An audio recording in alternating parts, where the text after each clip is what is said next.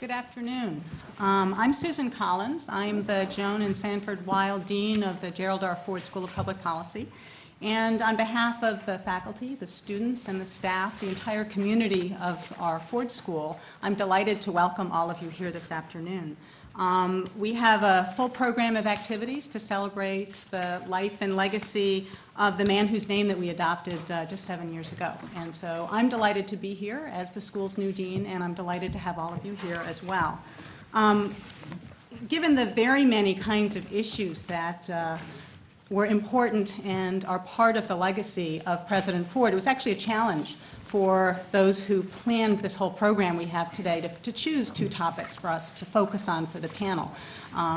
The two that we decided to focus on are, first of all, a macroeconomic topic, and that's the one that I'll turn to in a moment, focused on inflation. And the second is a topic related to athletics and equity, Title IX. And as I think not so many people know, I didn't know this, actually the final version of Title IX was signed into law in 1975, which was shortly after President Ford came into office. And you'll be hearing a lot more about that topic during the second panel this afternoon.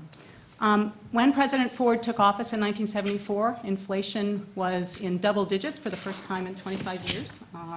And the dollar was depreciating sharply, and it was one of the top priorities and issues that there was a lot of concern and analysis about.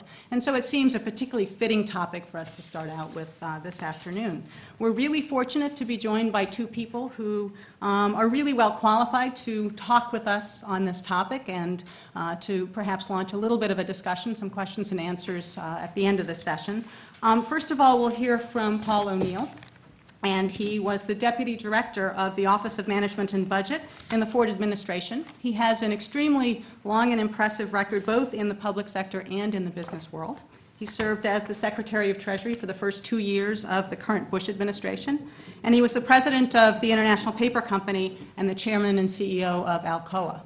After Paul speaks, I will be able to welcome Alan Sinai. Alan is the President of Decision Economics Incorporated, a firm he founded in 1996, after many years as the chief economist and managing director with Lehman Brothers. He consults widely, not only in the United States, but for international governments and corporations. He's published numerous articles and papers and had a number of teaching posts as well. He received his undergraduate degree from our very own economics department here, and it's always nice to have our own come back. It's terrific to have both of you here today, and so let me turn the floor over first to Paul O'Neill.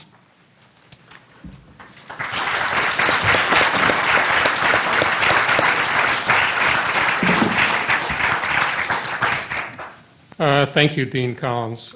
It's a great pleasure to be here. You know, I found when I received the program and saw whipping inflation then and now, what rushed into my mind was the WIN program of the early time of the Ford administration. And since it's a school of public policy, I thought it would be useful to tell you kind of an out-of-school story. It's true, as Susan has said, that inflation was high and of great concern. Federal spending was a problem. The deficit was a problem in those days. And so the president wanted to do something to focus the nation's attention on our need to solve these problems. And one really important part of it, I thought, was to call together the preeminent economists from around the country and get them to sit in the East Room of the White House around a huge table that had been covered with green felt like a pool table, and to opine for the president and to the media who are all there with their television cameras what ought to be done. And as I recall, Marina Whitman was there, and to a person they told the president inflation was public enemy number one. And none of them said anything about the prospect of us going into a recession. But in a very short period of time, we actually went into a recession. So it tells you something about the necessary humility that economists should have about their prescience in advising presidents about what to do They were all there. They all had an opportunity. Famous people with famous names like John Kenneth Galbraith, they were all wrong. But inflation was a real problem, and the president wanted to do things about it. And the most famous part of it resulted in the so-called red, white, and blue win buttons, whip inflation now. And I have to tell you, this is the out-of-school story. This is a lesson in presidential transitions. When we have a new president, and I would say this is always true, I don't think there are exceptions to this. When we have a new president, at the first 45 days, the polity is at huge risk. Because the mechanisms and systems for making sure things are vetted carefully are often not fully in place. And you might imagine that that wouldn't be the case in a transition from the one that we had with from Nixon to Ford, but it was nevertheless true. And this issue of the whip inflation now idea getting off the ground out of the speechwriter's mind without vetting from the economic staff is an example of the dangers that we face. And that's kind of an innocent thing. It didn't do great damage. But it wasn't the only one. There was one other one. The President Ford had agreed, while he was still vice president, to give a speech at your rival school, Ohio State, for their August graduation. This is maybe 2 or 3 weeks after he became president. And so he went to Ohio State and gave a speech, and my phone started ringing, I think before the wheels were up on Air Force One coming back to Washington, with the media calling to say, what is this new thing that President Ford announced about creating a program to help people make the transition from school to work? And I said, they called me because at that point I was kind of the switching center. You know, I was supposed to know everything that was going on and have seen every presidential speech before it was made and have the substantive background, so when people called, I could say, you know, it involves this many people and this is how much it will cost and this is how it's going to work and these are the agents that will run the program. And so I started getting these calls and I said, I have to call you back. And so I started ramming around, probably with a certain amount of anger, trying to figure out where did this thing come from. Well, it had actually come from the speechwriting staff, so I finally found this fellow whose name just coincidentally was a speechwriter. His name was Milton Friedman. And I said to Milton, where did this thing come from? And he said, well, it seemed like a good idea. He was going to give a speech to these graduating students, and you know, some of us have thought about the problems we've seen with our own children and the transition from school to work, and we just thought it was a pretty nifty idea. And then he said to me, hey, Paul, it's only a speech. You know, which was really an important telltale about even a great student of government like President Ford had gotten out on the leading edge without any support troops, because there wasn't a recognition. Being president is a lot different from being anything else, including vice president. So, out of school stories. But then to our topic about managing the macroeconomy, I guess I'd rather look forward than look back, but just quickly to dwell on the past and what we went through in the 70s and into the early 80s. We had an awful period of time where we had, you know, unbelievably high levels of inflation and unbelievably high levels of unemployment. And I think it does speak volumes that we've learned a lot now. I think we're clear in our own minds, Alan may have something to say about this, that inflation is substantially a monetary phenomenon. And so I think we've gotten clear in our own thought processes about how to think about the macroeconomy.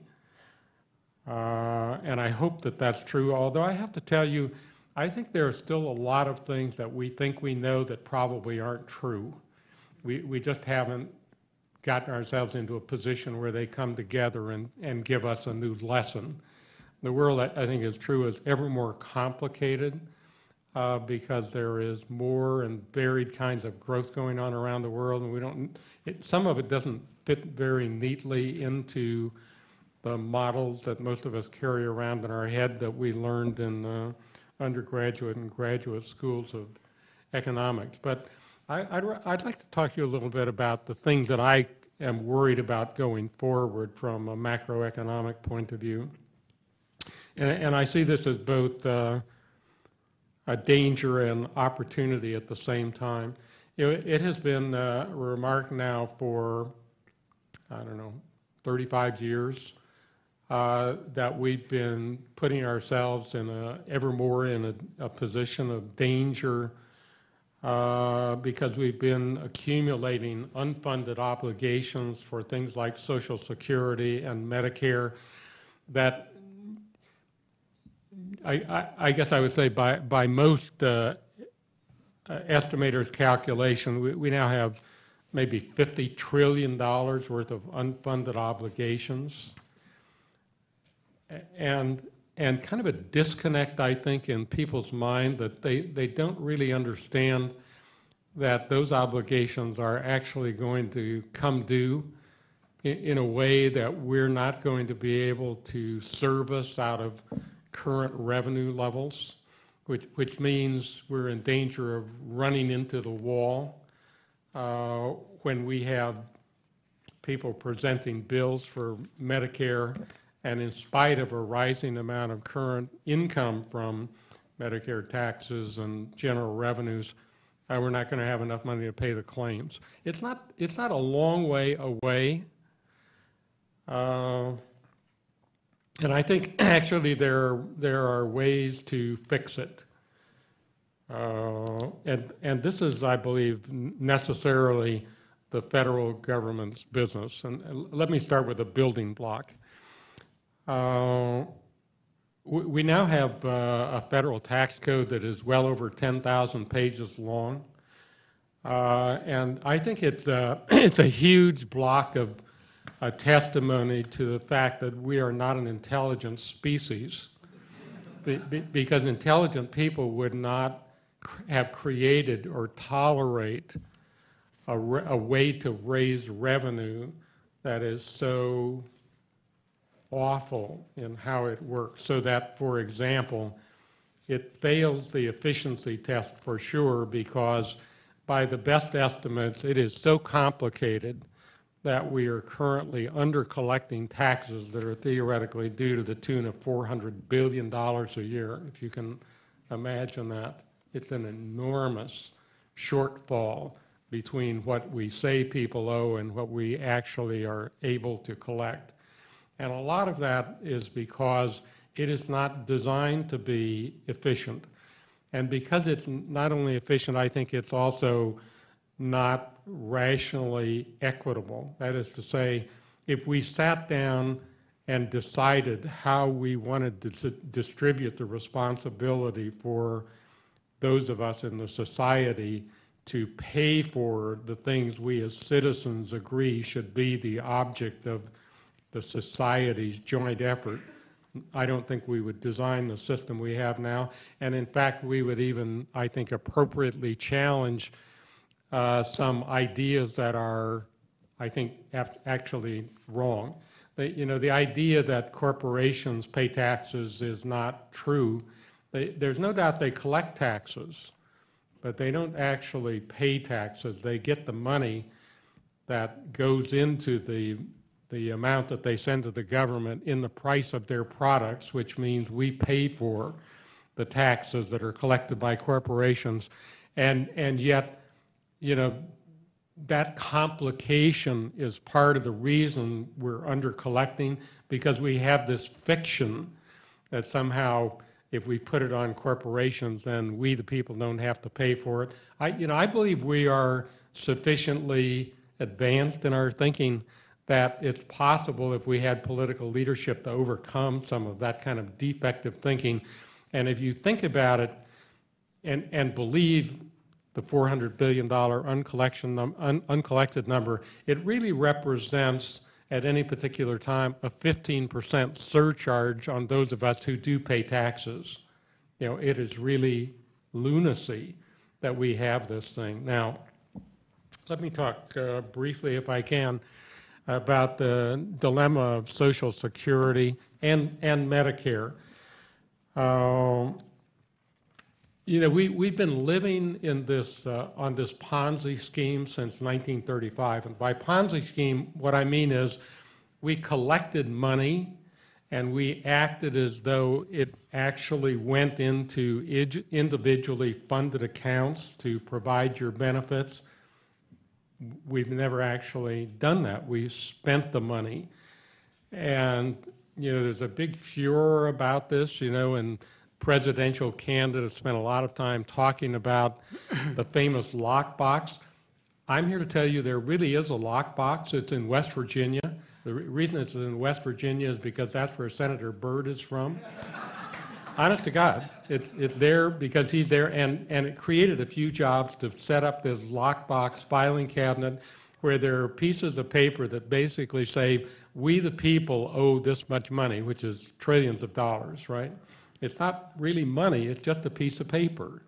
That's your Social Security trust fund and your Medicare trust fund. It's just phony paper in a lockbox in West Virginia. Now, we've been able to get away with this for a very long time because we had a growing population and we were taking money collected from all the working population and using it to pay benefits to the retired population. The retired population is now beginning to overwhelm the size of the working population. You know, so it's not too complicated to explain how we're going to cross over and run into the ditch. But again, there is a way to fix this problem going forward, and let me torture you with a few numbers to make the point. If we as a society decided that we wanted people when they get to be, let's say, for sake of argument, when they get to be 65, that they will all have, in today's dollars, $1 million annuity, which would mean for 20 years they could draw down $82,000 a year, if you can imagine, for every American when you get to be 65. $82,000 a year for 20 years, which is longer than life expectancy when you get to be 65. So it's actuarially workable. In order to accomplish that, if we put $23,000 into a named account from general revenues on the day children were born into our society, there are about 4 million live births a year, it would cost us $92 billion a year for the 4 million live births. And when people got to be 65, when those 4 million children got to be 65, there would be an annuity for each of them waiting in the amount of $1 million. You can do the arithmetic yourself. It's using an assumption of 6% annual growth, which is actually 2 percentage points lower than the real growth we've experienced in equity returns in the United States since 1929, so it's not some hokey number. It is a believable number. All it would take for us is to decide that, in effect, we're going to become a saving society, and we're going to assure, without regard to what you do in your lifetime, if you want to save more during your lifetime, that's fine, but delivering on the idea that retired people in our society should actually be financially secure is something that is doable. Now, of course, there is a little complication. We've got to get from here to there. That is really a complicated problem because we've got this huge accumulation of unfunded liabilities. But I believe if we could get political leadership to cause us to do the right thing for the longer term, we could figure out how to solve the in-between problem. Now, there's one other piece of this I want to talk about quickly. Again, this is to the issue of macroeconomic policy. Today, we're spending 16% of our GDP or 17% on health and medical care. It's over $2 trillion a year. If you go, this is something that I work on most of my waking hours, if you go and look on the ground at the opportunity for improvement, there's an opportunity to have a huge improvement in outcomes from medical care interventions, and therefore in the health condition of the population, and I believe simultaneously reduce the cost by $1 trillion a year. Now, I'll give you a few illustrations. I hope you don't think that's completely crazy. I'll give you a few illustrations. 1 in every 14 of us who goes into an acute care hospital in the United States gets an infection we didn't bring with us. And it adds enormously to the cost, both in economic terms and in terms of human suffering, and almost all of it is unnecessary. You know, we've known, human beings have known now since Semmelweis in Hungary in 1860 about the transmission of infections from the hands of a surgeon, in that case to maternity wards where they were killing people until they figured out that they were transferring infection. Since Semmelweis, we've known how not to infect people that are getting acute care. And if we could practice what we know, we could make an enormous difference. It's just one illustration. You know, there are the horror stories about wrong site surgery and stuff like that that's also unnecessary and uncalled for. But there's a huge opportunity for productivity improvement. And if you can imagine what we could do in a $13 trillion economy if we could free up $1 trillion to work on what I consider to be necessary and important public policy purposes, both in the United States and around the world, it could truly be a different world. So I'm one who's an optimist about the opportunity in our society and the possibilities in our society. And frankly, I'd like to be more optimistic than I am about finding a political leader who will tell us the truth so that we can get on with acting on it. And I think with that, I'll leave it to my friend Alan.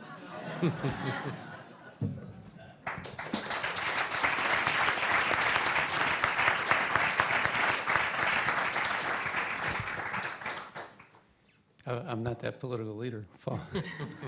I'm just an economist. Thanks very much, Dean Collins, and I'm honored to make a contribution to the memory of a great man and a great president, and in a dimension that supposedly I have some expertise in, which is economic policy, and a look at the Ford administration economic policy. The crises that were faced at the time, the challenges, the policy choices, and is the mic going in and out?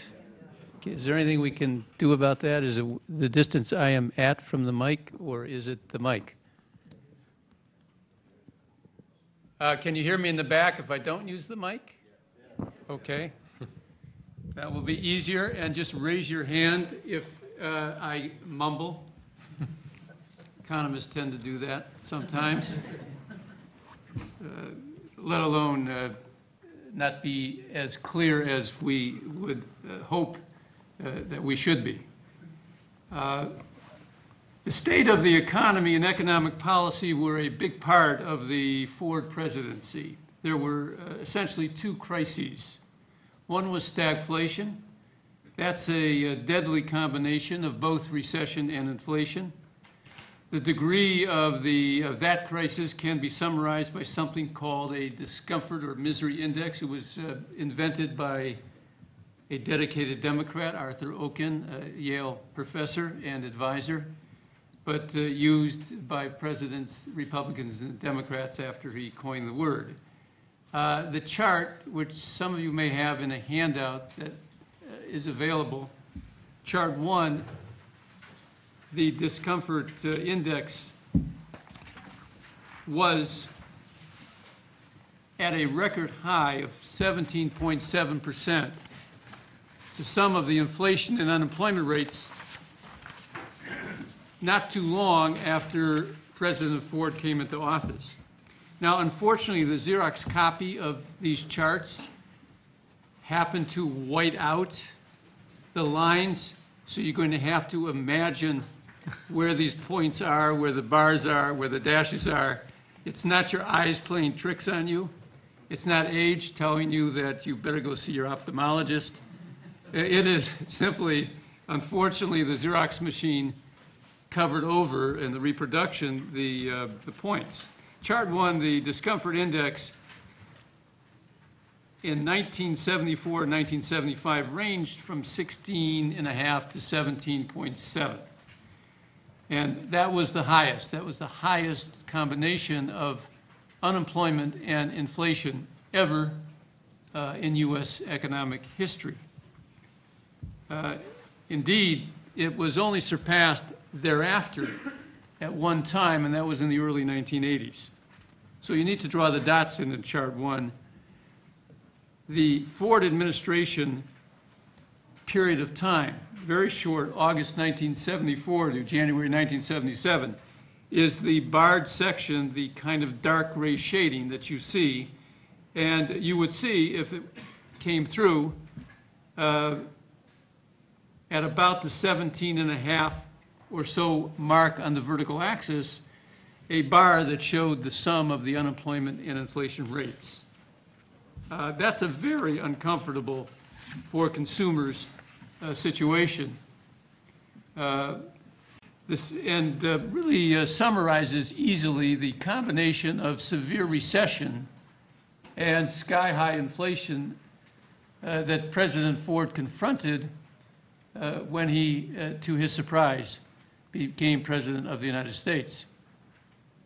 The second crisis was energy, and the quadrupling of crude oil prices, near doubling of gasoline prices, and huge increases in energy costs that stemmed from the Arab oil embargo of October 1973 to March 1974.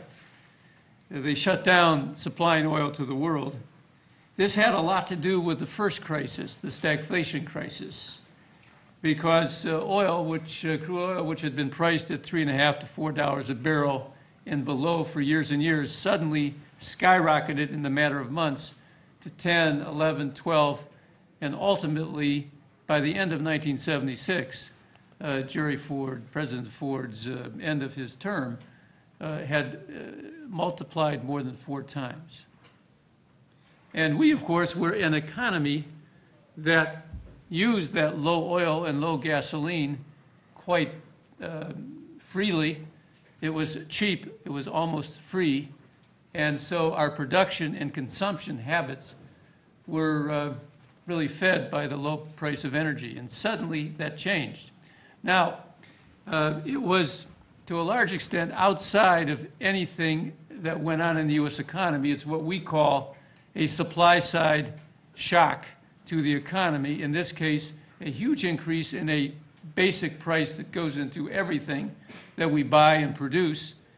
And therefore, it was a huge cost-push shock to inflation of a kind that nobody had ever seen before, not only in the United States, but in the world.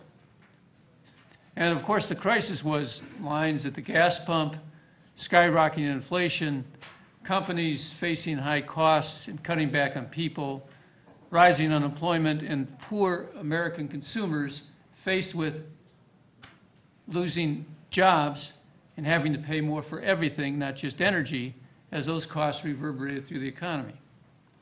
This was the setting under which President Ford took office on August 9th, 1974. And he came into office in the middle of a deep and intensifying downturn in the economy, with a sharply rising unemployment rate, growing jobs losses, high and rising inflation, near record high nominal interest rates, falling business profits, and an equity bear market. I would submit that if we look back at the pictures and the films and the press conferences, and as you remember the time with your father, he probably entered that as he entered the football stadium in those early years of his life, leading Michigan onto, I don't know what the win-loss record was, but quite coolly, calmly, and resolutely just simply determined to make it better in his particular own personal way. If we were to describe the current situation of the U.S. economy in this manner, all of you would be out on the street protesting, extremely upset, calling for change in Washington. We haven't had anything like that except for the early 80s in our business cycle history. That's the setting, and I wanted to set the stage for the policy challenges and attempts and policy initiatives that came out of the Ford administration. The setting was, I would say, a bad case of the worst possible set of conditions that anybody, any president, has faced up to the time of President Reagan, who actually entered at an even worse time and situation. The challenges were many. The crisis, essentially, I think, on economics were two: stagflation and energy, contributing to inflation, and the need, which we still have, for energy independence. The challenges for policy, as indicated in the first full economic report of President Ford, the January 1975 economic report of the president, were first, said he, recession and unemployment. Second, inflation. And third, energy independence.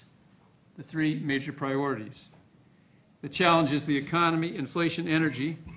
Subsidiary to that was a belief in balanced budgets and restraint on government spending. I wouldn't say President Ford was a green eyeshade guy. I am. I think, Paul, you might be too. Restraining the growth in federal government spending and being tough and vetoing the attempts of Congress to spend more than they should, and the attempts in one's own administration to spend more than they should, is a challenge for every president. And most of us, Republican or Democrat, would agree that in the past 6 or 7 years, have we seen one veto? 0 vetoes. So that can help the economy, but in the long run, it's really not the right thing to do. President Ford's notion of restrained government spending really was the right one. And he tried, but it's very tough with Congress to get that done. As for energy independence, an attempt in some of the early seeds of trying to deregulate a highly deregulated economy, regulated in the sense of transportation, in the sense of oil prices, natural gas prices, regulated airline and freight, something that changed immensely over the years after the Ford administration. The seeds of that can be said to have been sown, or at least an attempt to deregulate in the Ford administration. And finally, the final challenge was certainly the public mood. Think of the economic setting I described. Put yourself back to Watergate, the Nixon resignation, the state of the nation, and having to deal with not only that economic situation and how people felt, but how they felt about Washington, about the presidency, and about the state of our country. If you look at the Gallup poll approval, disapproval ratings at the time of the presidency, first Nixon and then Gerald R. Ford, and you look at the University of Michigan, the famous University of Michigan consumer sentiment that we all follow and watch now, started here in Ann Arbor, you will be alarmed at how low those numbers were and how the public mood was so sour. I think I'm bringing some of us back to the time, and if we put ourselves back at that time, we begin to feel, I believe, how bad it was and how bad we all felt. Well, what were the policy choices attempted by the Ford administration? What happened? How did it affect the economy? Can we learn something from it for the future? And do I have some sort of a prescriptive judgment or grade to give here at a university on the policies of the Ford administration? First, we should, of course, mention that Paul was there, very, very hardworking and remembered very much by his friend and a friend of mine, Alan Greenspan, in terms of the role that he played. There was an economic policy board appointed early by President Ford. I think it was September 28th, 1974. A little more than a month after he took the oath of office. That was a very, I think, intelligent thing to do. Showed us again the character strength of the man and the quickness of how he would reach out to people who knew things he knew he didn't know, so that he could then do the best he could do in an honest and hardworking way. As a surprised person who came into the presidency. He didn't ask for it, and those of you who have heard him tell the story of how his only main ambition was to be Speaker of the House. And I was privileged to hear that story and to laugh with the late president at a dinner in, I think, Beaver Creek some years ago. The 8 times he tried to be Speaker and failed, he was about to retire, and suddenly he found himself President of the United States, and he had never asked for it.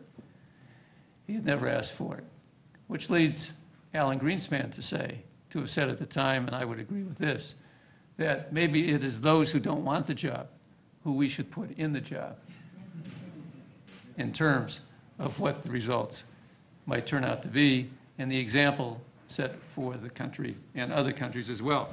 Well, there is a table in the handout, Table 2, which attempts to summarize the major policy thrusts of the Ford administration. And so as an economist and a little bit, hopefully, as a teacher to those in the audience who might be students of economics, let me briefly take you through it. We often talk about policy mix in certain situations in the economy, and there are prescriptions of the dosage of monetary and fiscal policy to be calibrated when you have a patient, that is the U.S. economy, that is having some illness, pathology, and needs some treatment. In a recessionary and inflation situation, one of the prescriptions, and this comes out of some global macroeconomic work made famous by Mundell Fleming and Bob Mundell, a Nobel Prize winner, has to do with what kind of monetary policy, what kind of fiscal policy do you use? And one of the prescriptions is easy money and tight fiscal. We got easy money. I think that was easy for the chairman of the Federal Reserve, Arthur Burns, to be supportive economically and probably politically. And Arthur Burns was one of the key core advisors, although not day by day, in the inner circle of the policy advisory group to President Ford. The others, of course, were Alan Greenspan. He was chairman of the Council, Treasury Secretary William Simon. Alan recalls the tremendous amount of work that Paul was involved in as deputy director. I think it was Roy Ashe was the director of the budget. A somewhat enlarged economic policy board established on September 28, 1974 by the president, upon which he relied. But also in reading about the episode, understanding or trying to understand President Ford not being there and reading what people wrote about him, my guess is his instincts on the economy were really pretty good. And he had a pretty good sense of the economy from his work in Congress, and simply a man with a lot of common sense. President Reagan, I thought, had great instincts on the economy.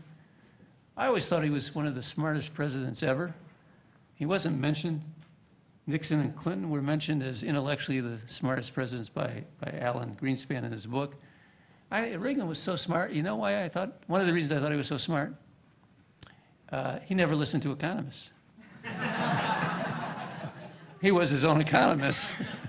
And he got it right again and again, much to my chagrin, as one of those economists who once in a while doesn't get it right. So, monetary policy eased up and probably had a good deal to do with the recovery in the economy that began in the middle of 1975. It was very vibrant. The federal funds rate and short-term rates went down about 5 percentage points over the span of about 2 years, and that was very helpful. However, on fiscal policy, the president made attempts to restrain the growth of federal government spending, and in real terms, in the table, federal government spending in real terms really was restrained in 1974, 1975, 1976. In real terms, federal government spending hardly grew. Now, its numbers are low because inflation was high. And probably at the time, it didn't feel like federal government spending was restrained.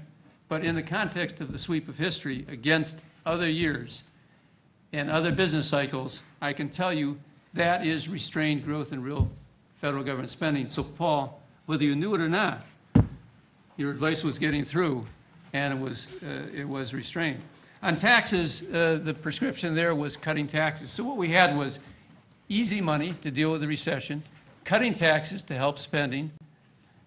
Tax cuts were originally temporary. They were tax rebates to people with a $4 billion investment tax credit, which also was temporary. And in the work I do, that actually is very potent on the business side. We've found empirically it to be very potent. This was a very good prescription. It wasn't quite planned in a unified way at this time as, oh, yes, the policy mix will be this and this. But ex post and retrospect, they kind of fumbled their way to what I would look at and say was a good policy prescription for the situation at the time. The Tax Reduction Act of 1975, proposed in January, was $16 billion. Congress did what Congress will do. It enlarged it to $23 billion. It took it from a year to a year and a half. That's actually, in my view, a better thing to do. Permanent tax cuts are better than temporary tax cuts. It was a reasonably good-sized 0.5% of GDP. It wasn't too big. And I think in the accounts of the situation, the administration had to beat down the attempts of Congress to make it bigger and to make the spending bigger. That was the balanced budget restraint coming from executive leadership. Absolutely the right thing to do. And then we had some adjustments, the Revenue Adjustment Act of 1975, a couple of attempts at tax reductions. Some got through, some didn't. And the Tax Reform Act of 1976, it wasn't major tax reform, it was minor tax reform. All of that really, in retrospect, looks to be very positive.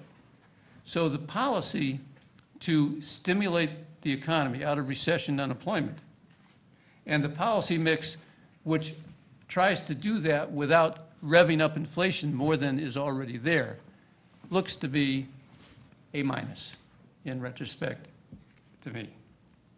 On energy and its effect on inflation, there was an Energy Policy Conservation Act, which started a phased deregulation of oil prices. There was a lot of jawboning about deregulation.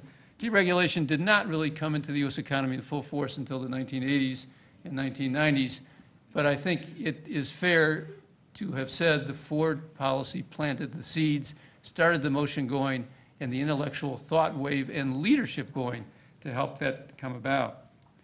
Jawboning was also part of the policy approach, I think. I view the win buttons and whip inflation now as a jawboning attempt to get us all to be inflation sensitive. And the president did stand up against U.S. Steel on a 10% increase in prices very early on, basically demanded that they rescind it, and they did cut it back. That's leadership on the issue of inflation. It was more of a public relations thing. It was not out of the bowels of the economists advising President Ford this win item. But you know, they're not always right. And as a non-economist, if I had been a speechwriter, I might have thought of that one, been very proud of it, and suggested to the president, you ought to fly with it. You're the leader, and it's perfectly okay. If I had been an economist there, I don't think I would have been that critical of it. Anything that would get the public consciousness up in terms of sensitizing the public to attempts to arbitrarily raise prices, and particularly to a deregulated environment, I would have been for. At least I can say that now. That was 25 years ago. I probably would have said it then as well. On deregulation, one example of President Ford's leadership was in the bailout of New York City. Do you remember that?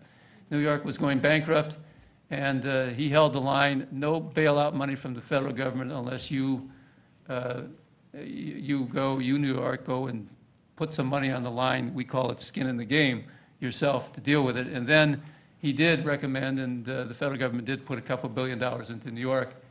And look at New York today. New York, New York. It's in great shape. Not much internationally, not much on the dollar. The aftermath, I take you to the table 3 and the results on the economy from all of this and from the wonderful workings of the mixed capitalistic private enterprise system that we have. And by that I mean it really is motored and motivated by individuals and by business. More good work gets done in the private sector to give us good results in our economy, I think, than typically gets done in Washington, despite all the good advice and invitations that we sometimes get to help out. We all know, those of us who provide any advice, that there's a heavy-duty political element in the advice. So what goes in terms of what economists think will be pure good advice, does not come out that way. There's always political compromise, and the timing can never be quite right because of the timing of the political process. Nevertheless, the economy did get out of this severe recession. Up to that point, it was the longest in our history. It was a 21-month recession. It's an extremely bad recession. Unemployment rate peaked at 9.2%. We're at 4.6% today. And on the quarterly numbers, you can see the revival in real GDP growth starting in the second quarter of 1975. That's the first line, 3% from minus 4.7 to 7 to 5.3, 9.3, 3.0. Then there was the famous pause, the second half of 1976, which unfortunately, all that was a pause in growth. It always happens. It probably hurt President Ford a lot in the re-election campaign. And then we bounced up and had a wonderful year in 1977, 4.6% growth. The unemployment rate went from a high of 9.2 to around 7.5, lower than that when President Ford left office. And the jobs losses of 1.3 million in 1975 turned to gains in 1976 of 2.4 million. This is really a very good recovery against a context of still rising oil and energy costs and a country which still hadn't recovered in terms of the public mood. And that you can see in the numbers that go with the public mood earlier on. The stock market came roaring back. Interest rates came down.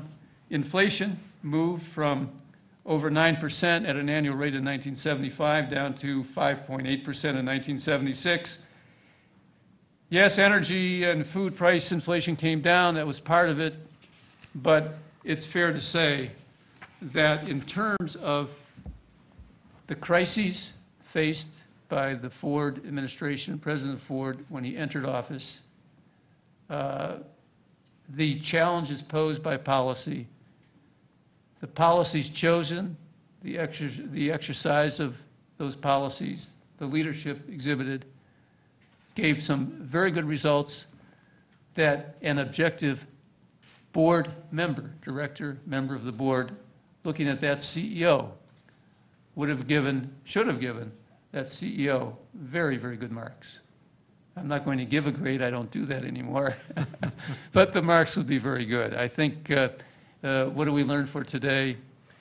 We still have some of these problems hanging around. We're not energy independent. What we learn is we should darn well take measures to be energy independent, even if that involves an excise tax on gas.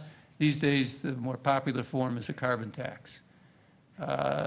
We've shifted our production and consumption immensely. We're not as subject as we used to be. Oil is $83, I think, a barrel today, and we're still getting along. But you know that is going to hurt the economy a lot over the next year.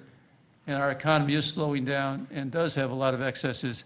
We are probably in a very late stage of our business expansion. So energy independence, incentives to increase supply of oil and refining capacity, attempts at this were made in the Ford administration. That still rings true today. As for tax cuts, this is probably not the time for additional tax cuts. Maintaining the tax cuts in place as incentives and stimulus makes a lot of sense to me. I'm one of the few economists who, in analyzing objectively the Bush administration tax cuts, have found that it made a major difference in our recovery. Permanent tax cuts are better than temporary tax cuts. What has been missing is yet another dimension of Ford administration policy and the late president's view: restraint in government spending. More than anything, that is important to achieve. Monetary policy will do its job. It will do a good job. We have a very fine, solid Federal Reserve in place. The challenges to our Federal Reserve are probably more than can be handled by any Federal Reserve, but they're doing an excellent job. What we see when we look back 25 years from a president and an administration that I'm sure in the wildest dreams of Jerry Ford never occurred to him that he'd be in that position. President, looking at stagflation, looking at OPEC oil embargoes, quadrupling of oil prices, lines at pumps, unhappy people, having to decide whether to pardon what we all know to be a flawed president in retrospect, that the man was up to the challenge, his administration was up to the challenge. The results on his watch were very, very good.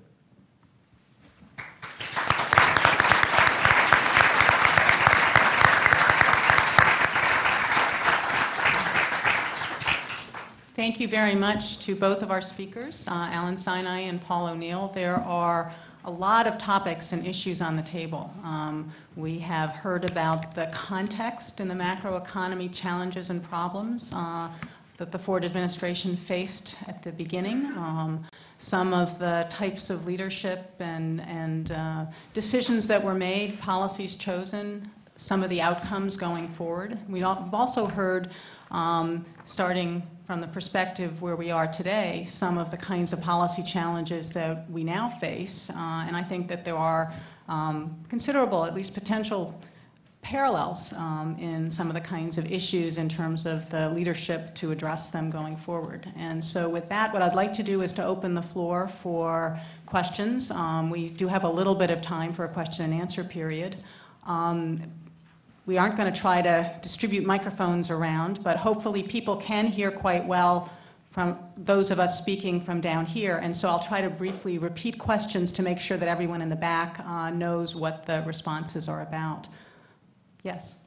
Today's Wall Street Journal had an article about food inflation and how bad it's becoming internationally because of the great demand for grains, both for food and also for use as energy alternative sources. Yet we're also reading constantly that the economy is at the end of a business cycle and recession is ahead. So my question is, are we looking at another episode of stagflation? So the question focused on what we're seeing recently in terms of inflation in food prices is whether we are looking at another stagflationary episode. We have a mild stagflation, I think, and it's mild. This is nothing like a misery index of 17 or 20%, which we had in the early 1980s. But it is a combination of a recessionary thrust in the economy, in part a consequence of some rather extraordinary excesses in housing and in finance, in the financial world. And we are unwinding those excesses. Booms are great, but busts always follow booms.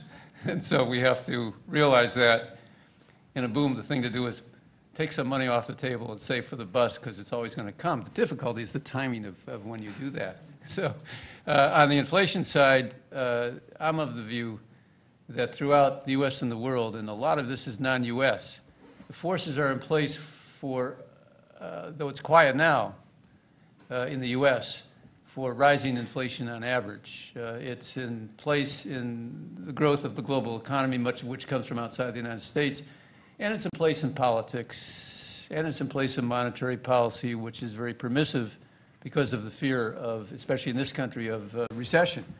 And so as much as I applauded the Federal Reserve half-point cut in the federal funds rate, I was unhappy to see so little concern on their part about inflation after them having been so concerned about inflation, because that's a sign that the politics of the situation and the instructions of what we call the dual mandate for monetary policy, which is maximize growth and achieve price stability, is making our central bank contribute longer run to higher inflation. Certainly the fiscal side will always do it.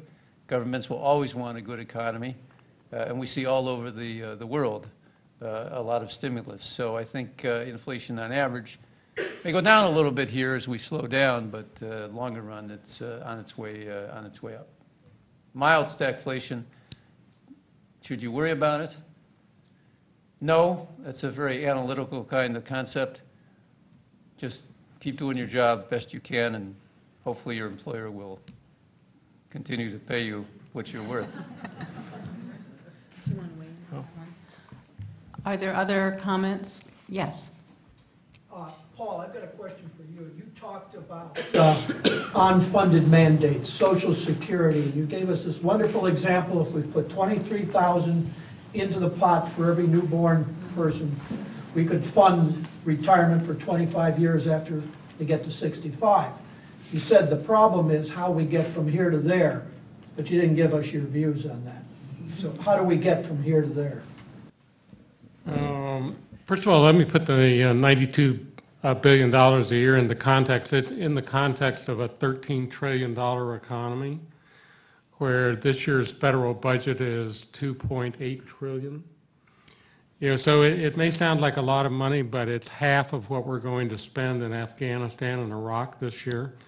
You know, so, you know, I don't do that in a pejorative sense, but to dimension what it would mean as a society to actually have positive savings for the society, because that's what this idea really is. It's for the society to deliberately save for the future, to make good on a concept of what old age should be about for people who are lucky enough to be American citizens. You know, so for me, putting that part in place is a beginning to then think about how do we deal with this problem that we're headed toward. And if you disaggregate Social Security and Medicare, what you find out is that Social Security, again, in the dimensioning problems, is not a major part of the unfunded liability. And if we were to put in place this $92 billion savings program, if we could think about actually going back and funding for people who were born last year and the year before that and the year before that, in effect, pre-fund, even though we didn't actually do it, the more of that we could do, the more we could reduce the size of the gap going forward. And then to disaggregate a little bit more back into the medical side, if you can imagine, if we could in the next 5 years capture a substantial part of this 50% of health medical care spending we're doing that produces no value and in fact produces negative value, $1 trillion a year is enough money for us to work our way out of the unfunded obligations for Medicare. You know, and I have to say, one of the things that really vexing to me is the difficulty of getting political figures to think about complicated problems in a connected way. So for me, these are not separate subjects.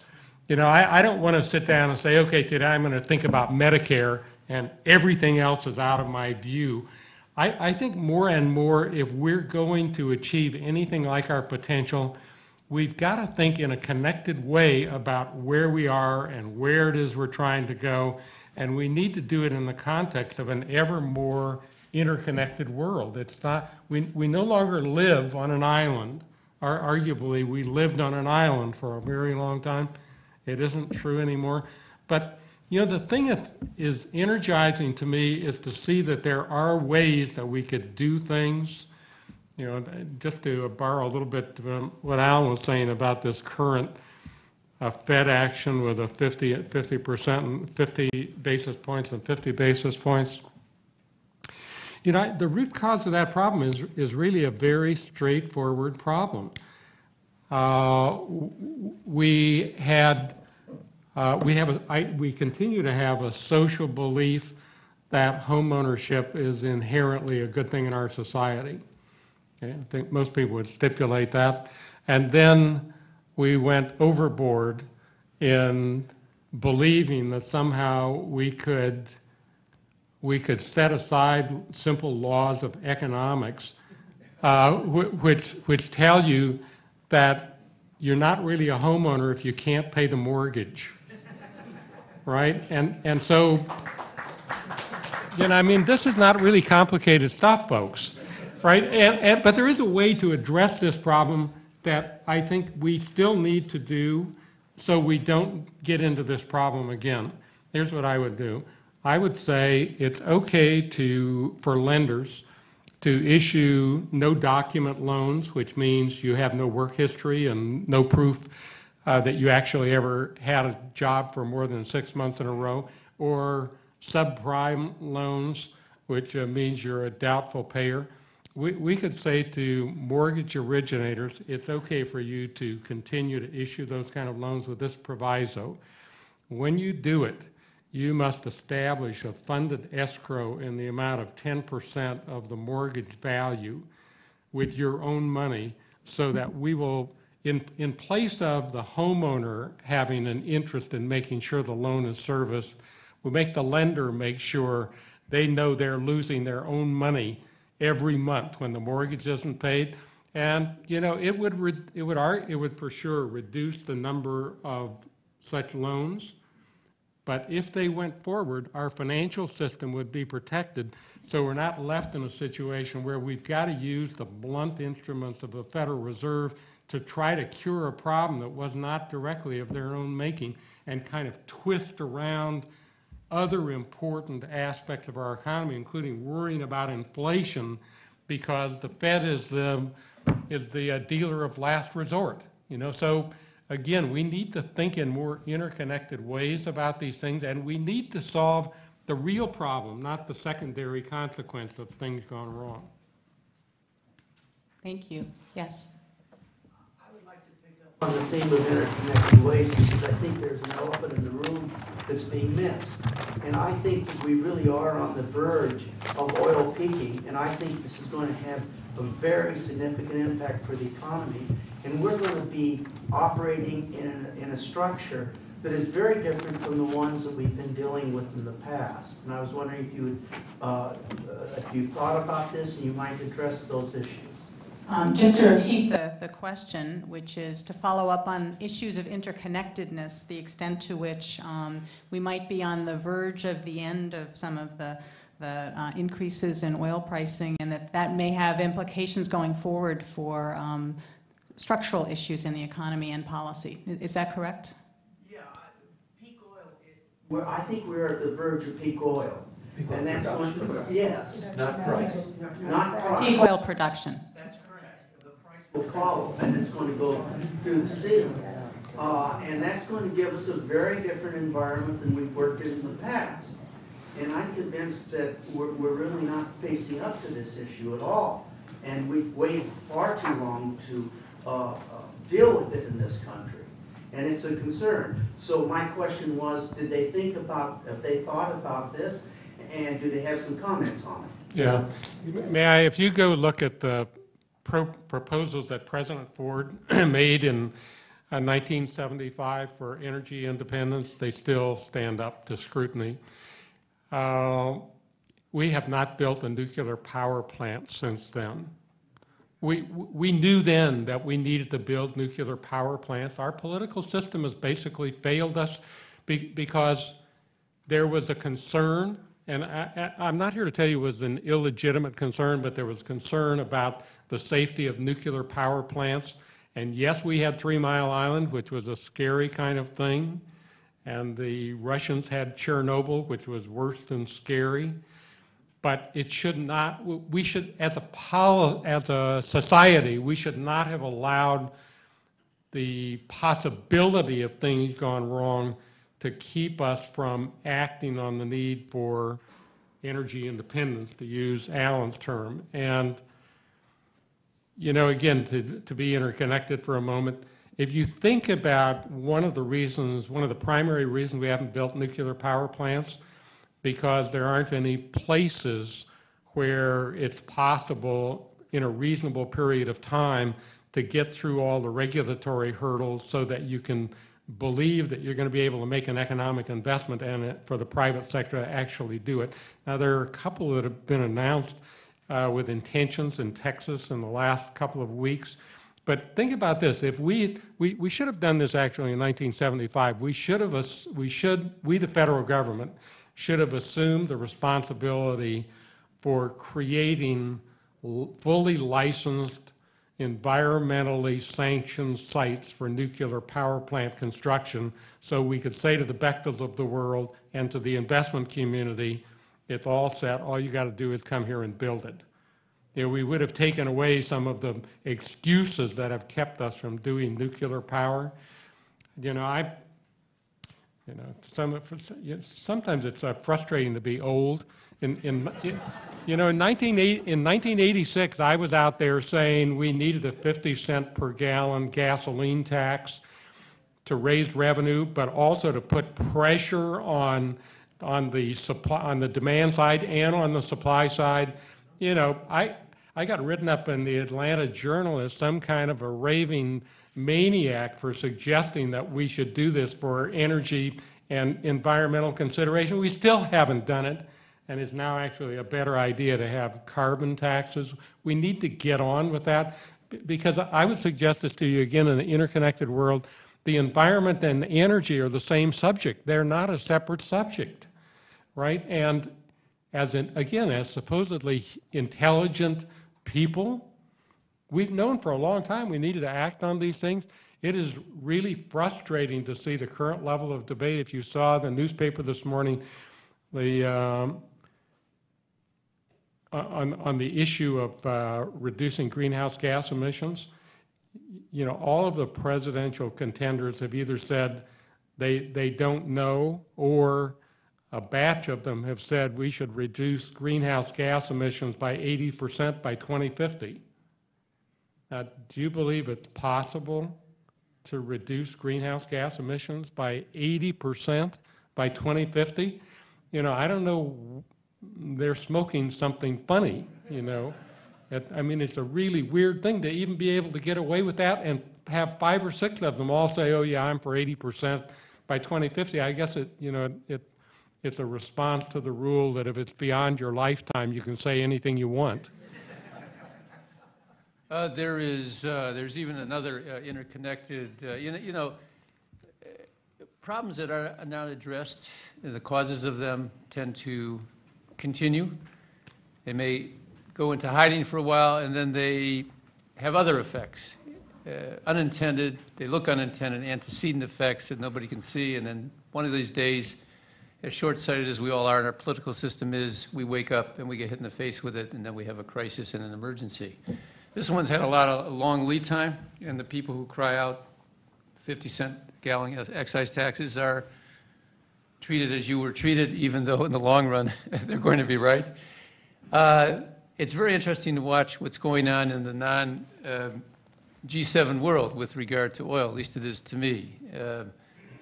And the foreign exchange reserves of China, of Russia, of South Korea, Japan, and in the case of Russia, a very strongly growing economy, foreign exchange reserves are about $400 billion now. That's pretty big. And if you ask why, well, they're the world's largest producer of oil. They know that. The outgoing head of Russia knows that. All the Russians know that. They've gotten kind of rich. And what are they going to do with that? $400 billion of foreign exchange. It's tied to oil. The OPEC countries, the Middle East countries, they're rich. Right now, they're rich. They're coining money. I don't think they want oil prices to come down all that fast, all that soon. And China also produces some oil, has some capacity to do it. China has 1.4 trillion of foreign exchange reserves, in part helped by a currency that China continues to artificially keep low. What are they doing with that foreign exchange?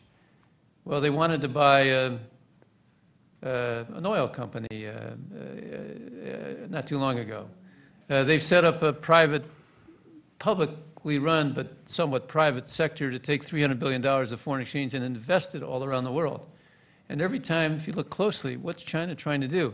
I think they're trying to secure oil. It's a strategic prize in the world. Are we in the Middle East because of oil? Not because of oil. That's very arguable. There's a lot of debate about that. I don't believe we went after Saddam Hussein because of oil, but a lot of people do think that, including our friend Alan Greenspan, who said it's all about oil. I don't think he meant that there was a political motivation. He means that oil is a strategic prize in the global economy. And so an unintended effect of the oil price rise and our inability and unwillingness to come to grips with energy independence, alternative fuels, and to bite the bullet that we have to bite in the short term, to sacrifice to have that happen, is showing up in a lot of other ways that at the moment are making us relatively poor in the global economy. It's, I share with Paul, as an older man, younger, older American, I call people like you and me Yoas. Those are younger, older Americans. There is some cynicism that goes with that age and having been around a while. But still, I can tell that Paul has the same youthful exuberance and zeal on issues that he probably has had all his life, and I do too. And I have to tell you, I'm with him 150%. There's something really wrong with our system if we can't come to grips with stuff like this.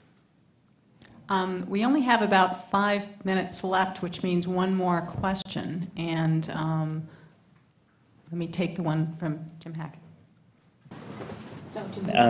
Anyway, let me just expand that question. One of the things you said, Alan, was that it was a supply-side issue that drove stagflation, and it was oil.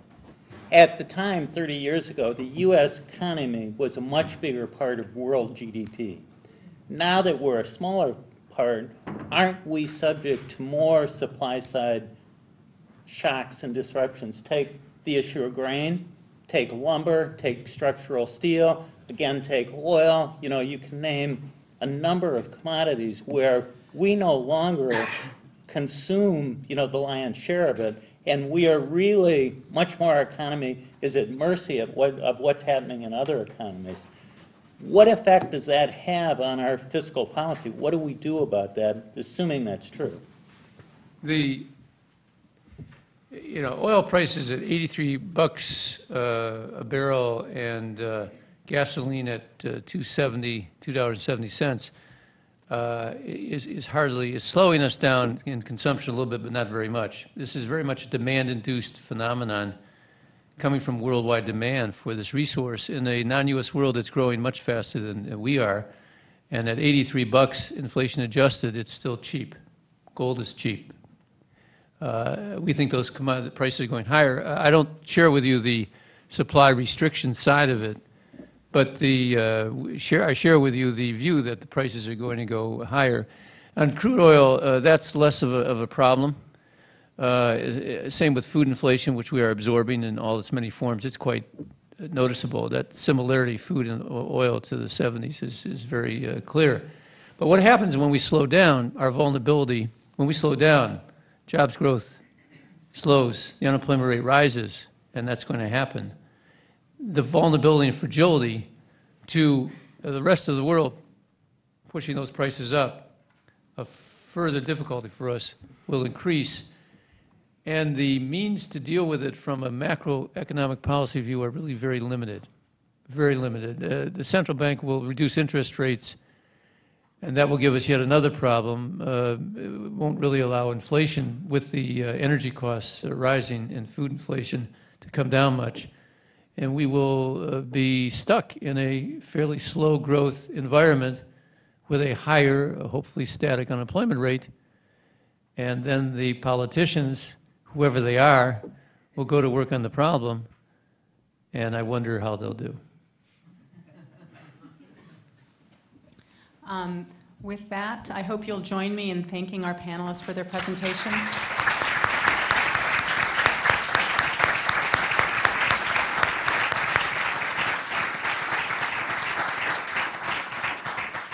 At this stage, we'll take a break of about 10 minutes before we reconvene for the second panel. Thank you.